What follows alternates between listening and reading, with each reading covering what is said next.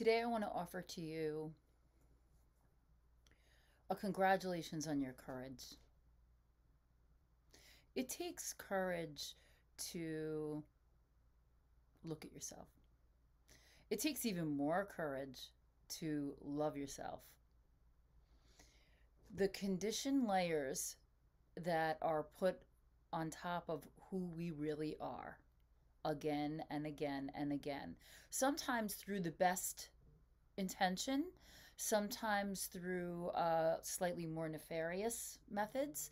But what we do to ourselves is pretty merciless. So, offering yourself the hand of mercy,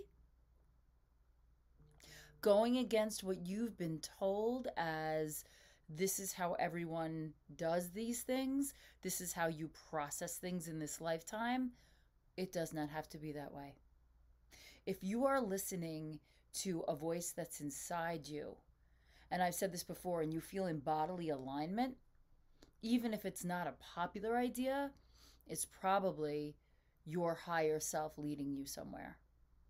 And it takes a lot of courage to trust that self, because raw truth is not where we live in the everyday. We live in a world of platitudes. We live in a world of politeness. We live in a world of false civility. Now, I'm not saying we should all go around being primal caveman.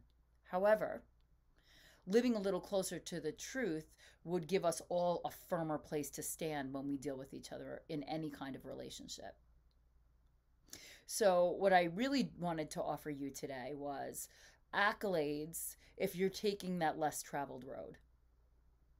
It's not an easy one to take, even when you know it's right.